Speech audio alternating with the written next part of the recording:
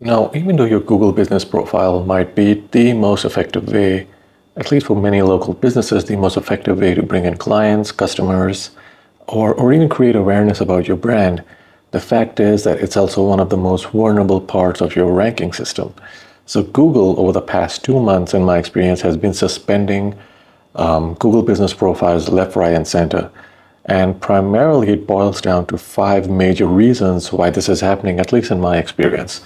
And I'll go over those reasons in this video. But before I do, I just want to tell you that I offer SEO for a living. There's a link in the description to my website and my blog that teaches SEO. It also offers SEO services. So whether you're looking for monthly SEO, a topical mapping service, press releases, or anything else that's related to SEO, you can find it on my website.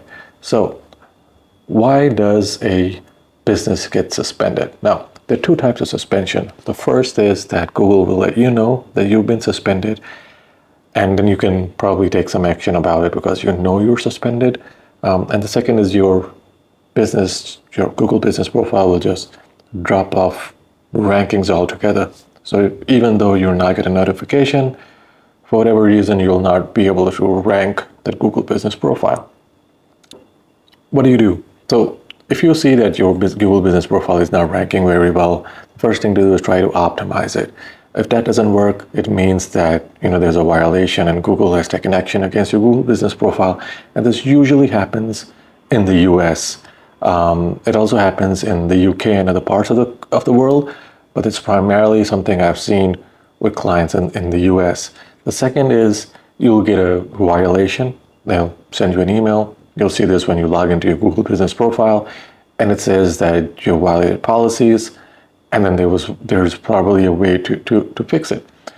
So how to avoid both of these? Now, I also want to just add here is that dealing with Google is immensely difficult. So you want to just try to avoid getting a violation or try to avoid violating the policies, because once you do, just recovering your profile is near impossible. So here are 5 things that you should do so that you do not violate their policies.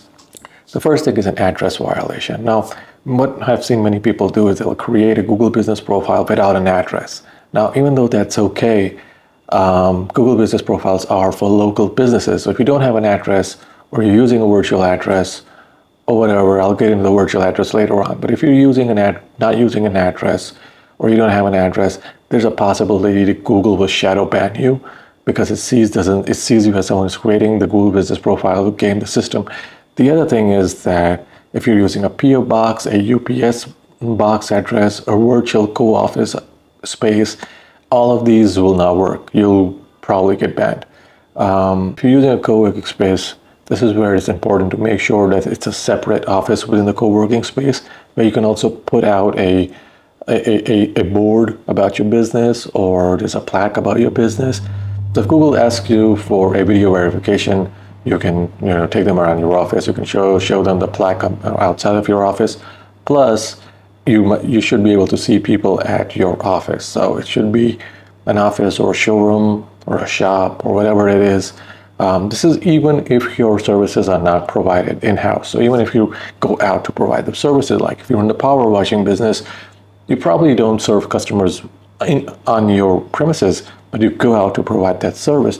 Even in that case, you need to have a business address. If you don't have a business address and someone reports your business or Google reviews your business and sees it doesn't have an address, there's a 99% chance that you're going to drop in rankings. Even if you're doing very well, even if you have many reviews, even if everything else is correct, you're going to see a violation or there's a shadow ban.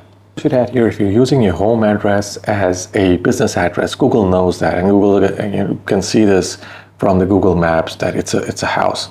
And so what many people have tried to do is they will start, like, let's say a landscaping business. They'll put the address, their home address on there, and the next thing they will do is that then they will start a sod supply business also from the same address, and then they'll just have 2 different businesses, or they will have a sod distribution business that they will start from another address.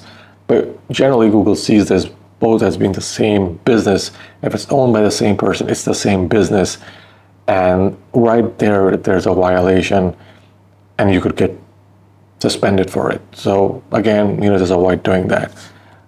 The other thing I've seen is if you try to make changes to your Google business profile, it's already an existing profile, you're trying to make changes to it, you'll get suspended.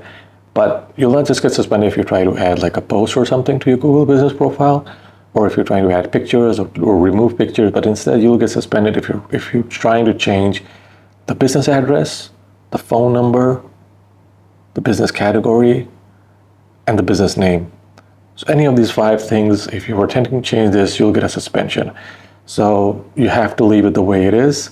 If you previously had a GMB or a Google business profile that was keyword stuffed in the name, and you're just trying to remove all of those keywords, it's probably a 50-50 risk if you try doing it, because even though you're not necessarily get suspended, Google is now doing that. I've seen a lot of businesses have come through to me with a suspension, and all of them have said that they've tried to remove the keywords from their business name, like for instance, XYZ near me, dentist near me, so they try to remove the near me, or in Atlanta, Georgia, or something like that. So they've tried to remove that, and after they did that, they were suspended. So leave it the way it is. Don't try to mess with it, because you're gonna get suspended anyways. So if you're gonna get a suspension, might as well let Google do it organically. Which leads me to the third reason why Google business profiles get suspended, and that is stuffing keywords into the business name. Now again, if you do that, you're gonna get suspended, but it's usually that Google will either manually review the Google business profile, or if someone reports it. In 80% of the cases I've seen, it's because a competitor has reported a business that has keywords stuffed into the profile name. And so once that's reported, Google, within I think it's 48 hours, Google just takes action and suspends that GMB. Now, even if it's a legally registered name for your business, for instance, XYZ near me, and this is like the near me is part of your business name, someone reports it, you'll still get suspended, but then you can have Google reinstate that Google business profile. You'll have to send them documentation, proof that the near me is part of your business name. Again, I don't advise you to register businesses with a near me in them, because they're not very brandable.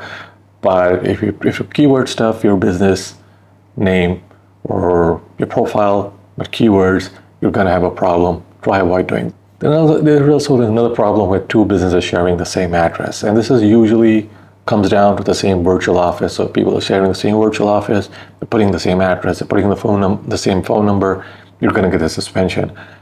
The other thing is that if you're also doing this at your home, and so if you have 2 or 3 businesses and you're not adding an address, but one of those businesses has your own home address on it, Google sees that, and Google will associate all 3 businesses associated with your name, your phone number, and all the other details with that business, and associate that with your home address.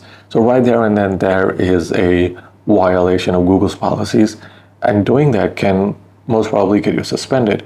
Same goes for if you're using a virtual office, if you're using if you just get a PO box or anything like that, just try to avoid doing that. Also, if you're going to use a virtual office, if you're going to use an office, where one of those offices where there's an office within an office, if you're going to do that, make sure that you have your own phone number, dedicated phone number. Make sure that there's a way that you can have employees sit there, or you're sitting there. Make sure that there's a way that you can put a plaque outside of your business, or a board or a signboard or whatever, so that if you do get a suspension, you can make a video and you can ask Google to review it. Google might also send you a postcard and stuff like that, but also Google will ask you for a live video verification, by which they will call you. There will be a video call, and you have to show them around the business. So if there are employees that should be at the business, you should be at the business. You should see people at the business, and that's part of Google's policies. And finally, I've seen businesses get suspended because people report them. And this is happening a lot, more than you would imagine. So a competitor would just report your business. I have seen competitors just go out and report 10, 15, 20 businesses that were ranking above them, and they just jump right to the top because all of those businesses were violating Google's policies. And so the SEO person that they hired to do it just went ahead and did that, and that was the only SEO that they did. But if that's happening, you're going to get a violation. That's a violation, and you will get suspended. The good news is that you can always, again, if those keywords are part of your business, and you can always get Google to review, and just take a look at your business and your business registration and stuff like that. But I wouldn't it will take a long time. So someone came to me and said, this is part of my business name and I was suspended because of this. I would say it will take around a month to maybe 2 months to get your business back up. And even then it's going to be harder to rank because you lost out on like 2 months of reviews, you lost out on 2 months of updates, but it's still doable. So there you have, folks. These are the 5 reasons why your GMP would get reported. In my opinion, it's going to happen to everyone at some point, but you should make sure that your Google business profile is as clean as possible. Make sure it's created by a professional who knows what they're doing. And if you know what you're doing, make sure that you're not making any of these mistakes when you're creating the profile initially. So guys, if you have a question, leave a comment below, like and subscribe, and I'll see you guys in the next video.